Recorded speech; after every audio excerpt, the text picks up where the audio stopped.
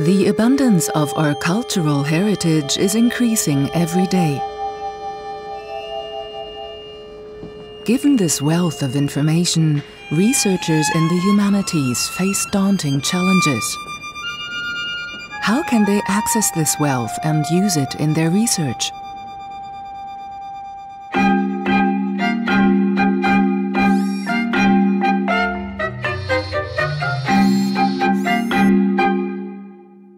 A single person can read about 4,000 books during his lifetime. Even if a researcher could work continuously without interruption, he could only comprehend a fraction of currently existing knowledge. Recently, digital technologies have begun to offer additional opportunities for research.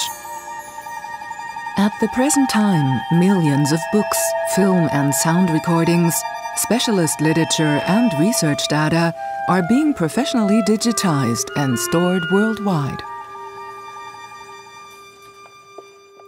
However, digitization and archiving are not sufficient in and of themselves. They're only the first step. The real value emerges when researchers worldwide can access and work with the sources regardless of their location. Virtual research environments make that possible. In virtual research worlds, scholars can now work with different sources, interlink them with each other, describe them with metadata, and analyze and publish them collaboratively. Digital research data is processed and managed by high-performance computers.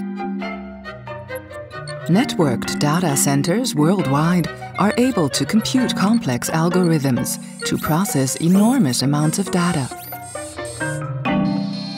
This global network makes the collected knowledge of research and humanity in general available all over the world.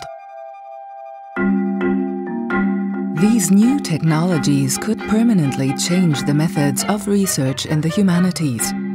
They promote global, interdisciplinary exchange among researchers and establish new approaches to the networked exploration of our cultural heritage.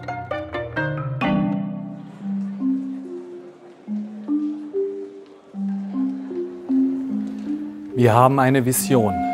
We have a vision.